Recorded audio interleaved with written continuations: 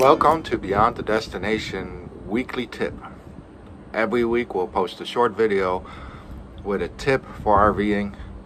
So if you want to learn more tips, subscribe, hit the bell, and like this video. Let's get started with this week's tip.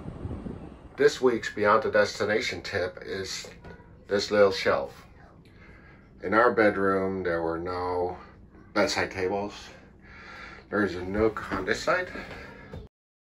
Handy to put stuff there for the person sleeping on this side, but on this side there's nothing, but there is a blank wall here.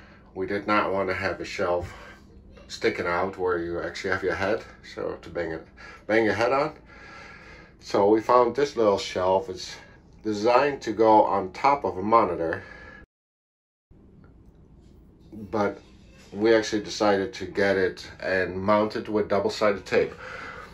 So to use it, just loosen it up, set the right level, tighten it down, put your phone on there, your water, your remotes, etc., whatever you need. And when you're ready to bring your slide in, all you have to do is loosen it up again, slide it down, and it's out of the way. So there's our tip for this week, a little bedside table in case you don't have one and you have a slide that gets in the way of having a fixed bedside table.